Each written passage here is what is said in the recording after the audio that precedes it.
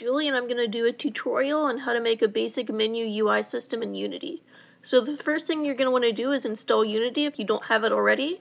So just Google Unity, go to their website, and install it. Just use the personal version, which is free, and there you go. I already have it installed, so I'm just going to click on the desktop icon to open it up. And then I'm going to create a new project. Just call it main menu, I guess, or something. Set it to 2D, create project.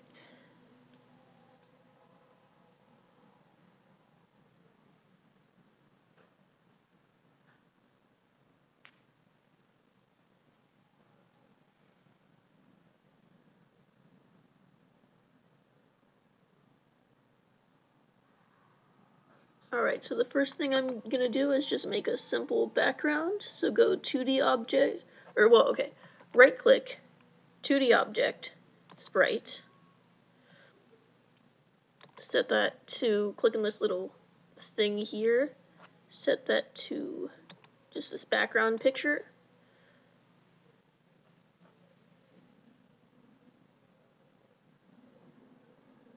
Change the scale so it covers my whole background. And we'll click on this here to change the color to something nice looking. If you actually wanted to use something other than the default things, you could just save it to your assets folder.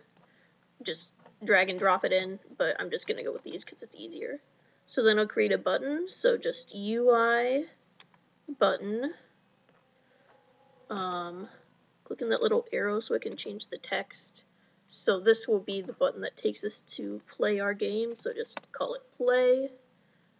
I can change the size of the button if I want, so I'll make the width a little smaller to make it look nicer. There we go. One important thing with canvases is that you want to go to canvas and change the UI scale mode to scale with screen size. Otherwise, when you have different size screens, it's going to be different sizes. This includes like testing it here in the editor and testing it like on your laptop full screen. So you definitely want to do that or it's going to get really annoying. So we've got that button. I guess I'll create another button like a quit button. So UI button, change that width again. It's on top of our first button. So you can either type in here to manually change the X and Y positions. You can go over here, click and hold, move your mouse to move it around. So I'm just going to do that so I can move it underneath my play button. There we go. And I will just change the text on this button. So this just says quit. And then we're going to need some scripts to attach to our button. So just go into assets to create C# script. Let's see, we'll call this one quit on click and create another one. Probably, oops. We'll just call that load scene. Oh, there we go. Okay. Okay, it didn't like me, so I can just double click on that to rename it. Load scene. Whoa. Scene on click. Cool. Alright, and then I will save the scene that I've made here. Save scene. Just call it main menu. And then do file new scene because we need a scene that we can technically call our game. So I'll just make that like a background picture that's like a different color, I guess. Just so we can see it change color and know that something happened. Actually, you know what? Oops. Call it game. I'll even be fancy and go UI text, add some text that says this is a game. How fun. There we go. It's a game now. Okay, so I'm going to go edit this.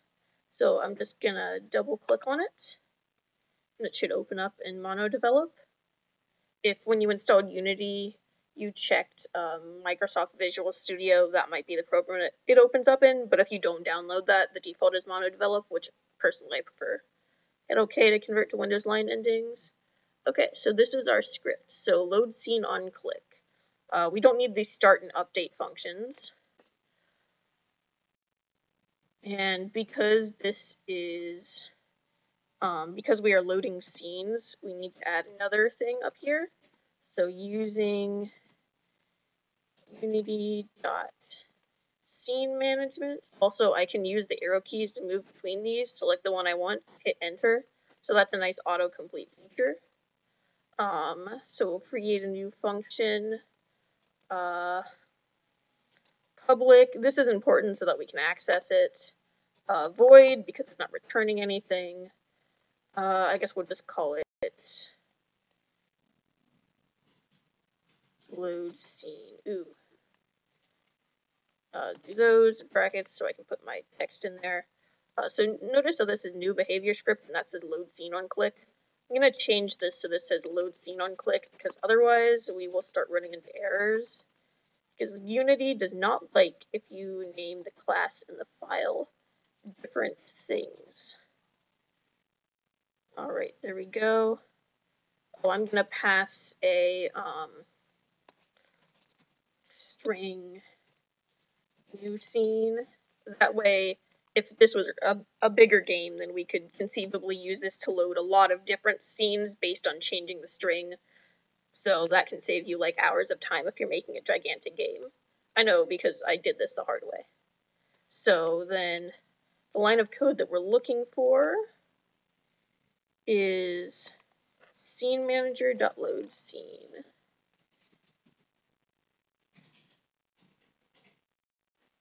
Load scene. And then we want to pass it our scene. Well, if I was just going to have this not be customized, I would pass it our scene, which would be, I believe, game. Yes, game. But because I want this to actually be able to be customized for different ones, just pass it new scene. Editor scene manager. Scene manager. Dang, autocomplete.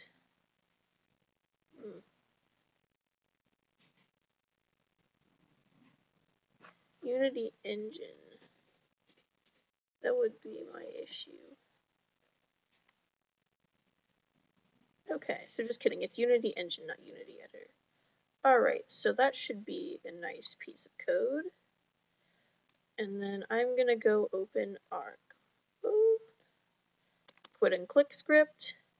Again, we're not going to need the start and update. Those would be more for like objects that you have in the scene rather than just little quick functions for buttons. Alright. Public void quit application dot cool. And this actually won't work when we test it in the editor. We'll actually have to build project. Cool. Okay. I am missing something.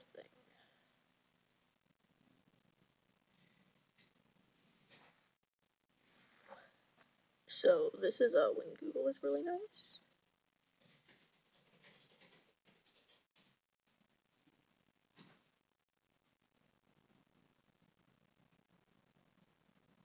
Application.quit. Okay.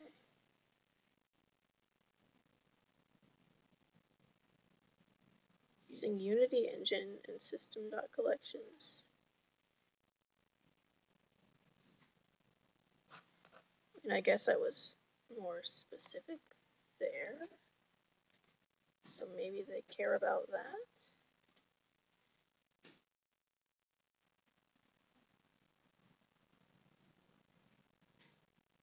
I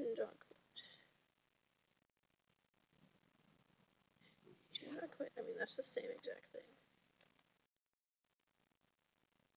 Oh, okay. So they don't like that.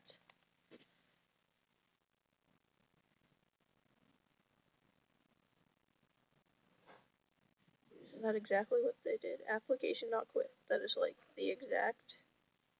Oh, I'm an idiot. It's a function.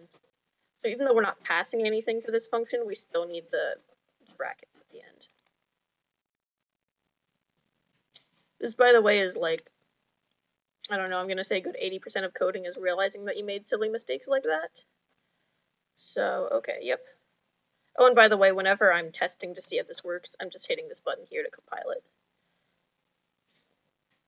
Alright, so that should be good.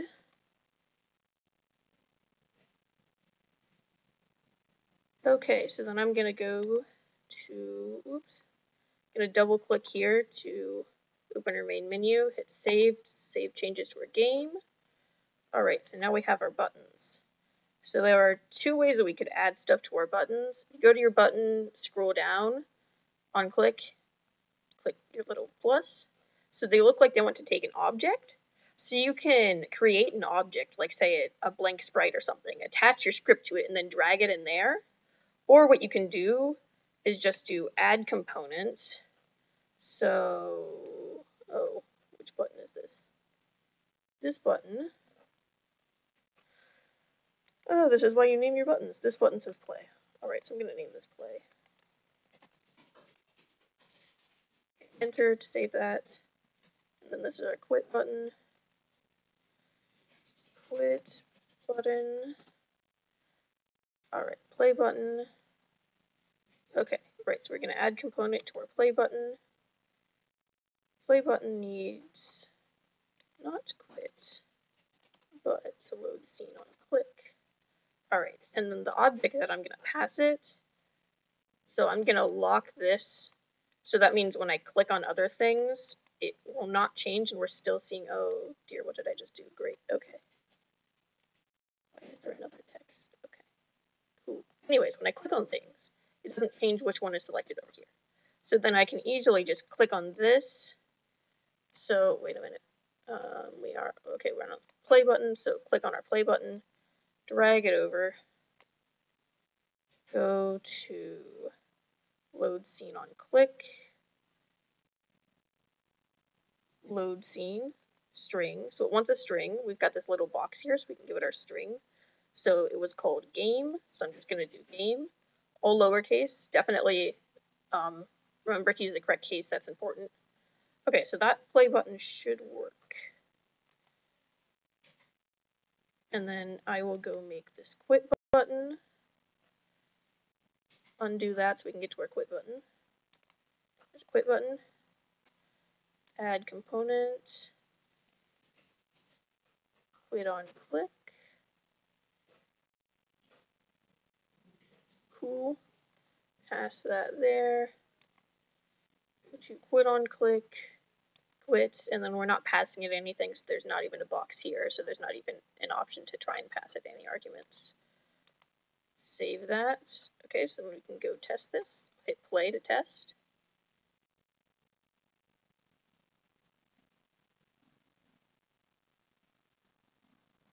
Okay. Hit play. Scene game couldn't be loaded because it hasn't been added to the build settings.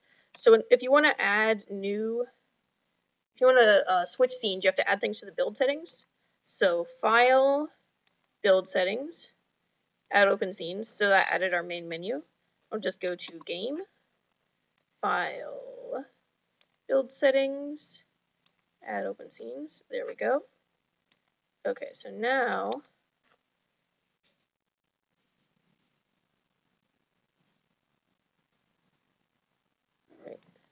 yep, so there, now when we hit play, we go to our lovely game. and when I hit quit, it shouldn't do anything because it doesn't really work in the editor, but yeah, but you'll be able to see when I build it. So there's our amazing game. It's perfect. It's beautiful. We're going to sell it for $1 million. So file, so we have to build settings before, so we'll go there again. Added all our open scenes. We're on the scene that we want to load up when we load the game. This is a Windows computer, so build it for Windows. So I will hit build. Where do I want to save it? Obviously to my desktop.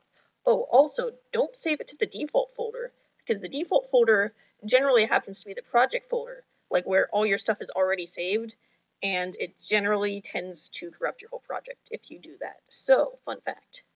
File name, obviously gonna be awesome, super fun game. Save it to my desktop, sure.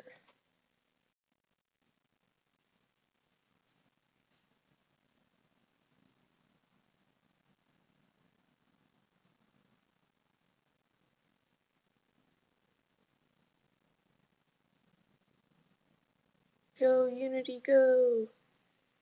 I believe in you. I swear if you crash, I will not be happy. Cool. Keep going. Oh, the bar moved. The bar moved. Getting closer. It's gonna build someday. Like next century, maybe. Okay, there we go. Okay, so then it opens up that. So there's my desktop, but if I just go to my. Come on. Oh, okay, there we go. Just go to my desktop. Oh, there we go. It's got the same Unity symbol as the one that we clicked on before. So I can double click on that. There we go. Hit play. Oh, look, I made a game with Unity. Oh, look, I can play or I can quit. Oh, let's play the game. Oh, cool. Hey, look at me, not including a quit button on the game. Isn't that great? Control-Alt-Delete to force close this. So, yeah, note to you guys, when building games, make sure to include quit buttons. You can always exit without having to do that, because that's kind of annoying. But if I wanted to just load up the game and then immediately quit, rage quit this super fun main menu. Quit. There we go, quit the game. Alright, so that is how to build a main menu in Unity. I would say subscribe for more, but I don't actually know if we'll be making more of these. Oh, buy my game, Immune System TD. It's really cool. Yeah, okay, bye.